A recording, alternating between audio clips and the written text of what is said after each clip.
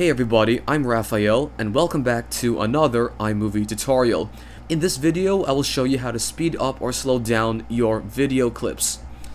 And before we begin, I'm gonna first show you this video that I recorded a while back. And this is the original speed of the video. I haven't yet tampered with it or anything. But this is the one that we will edit in our tutorial.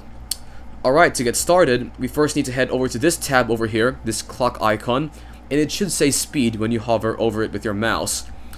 And this is where we will edit our video speed. So in this drop down box we can make it faster or slower. I will first do fast as our first example, and let's make it maybe 8 times faster. So let's see how the video looks like now. And that is way too fast for my taste, but let's make it maybe 4 times faster, and make sure to pay attention as well to the video time, so that you can see how long your video is after applying those changes. And that's just an example of making it faster. So let's now do it by making it slower. Let's change that to slow. And in these other options, the more it is on the left, the slower it will be altogether. And if I play the video now, that is way slower than it was earlier. If I go and change that to 50%, it should be a bit faster.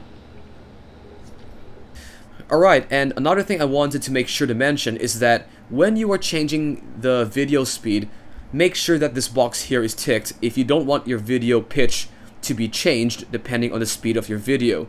If you preserve the pitch by making this box ticked, it will make sure that your video, let's say you're talking in the video, for example, it won't become lower or higher pitched just because you make it slower or faster.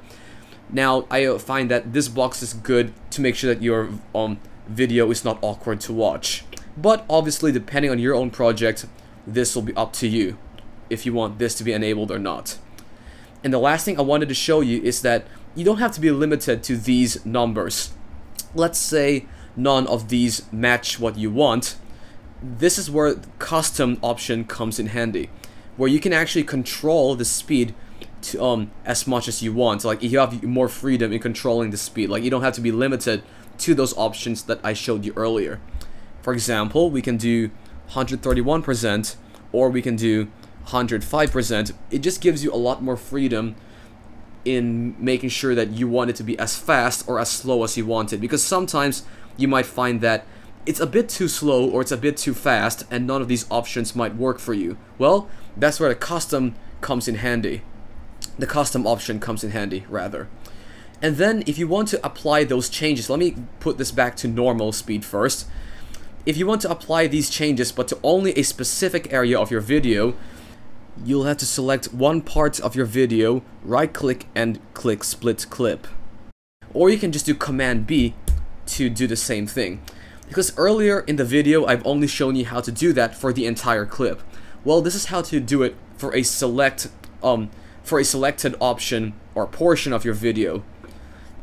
We'll make sure that portion is highlighted yellow, and then over here you can change that to faster or slower. And if you do that, you can see that only that portion of the video is being affected. Let me demonstrate. You can see that all of a sudden it went from a little bit slower to very fast, and that is because we only edited that portion of the video to be faster. And yeah, that is how you control speed on your iMovie projects. Thank you very much for watching. Leave a like and subscribe if this video helped you out, and I'll see you in the next video.